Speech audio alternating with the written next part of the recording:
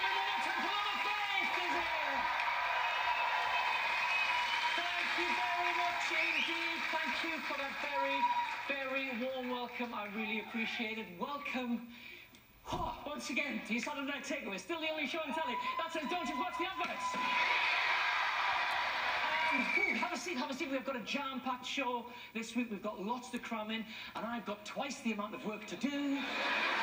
So we're going to crack on and say hello to our star guest announcer, the one and only Mr. Stephen Merchant is with us this evening, everybody.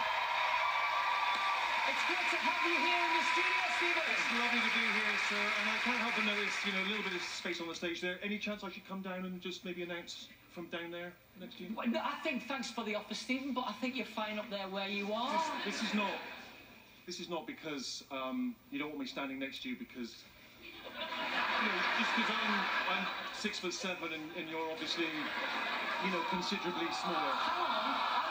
I wouldn't say considerably. No, just because honestly, I could come down and I don't mind, you know, I could sit on a chair.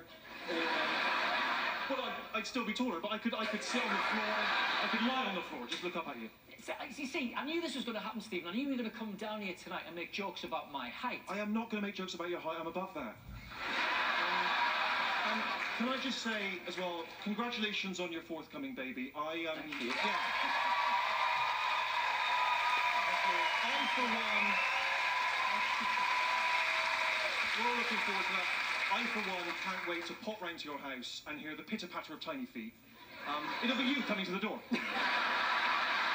He's here all night, perhaps. I haven't quite made my mind up. Stephen Merchant, everybody.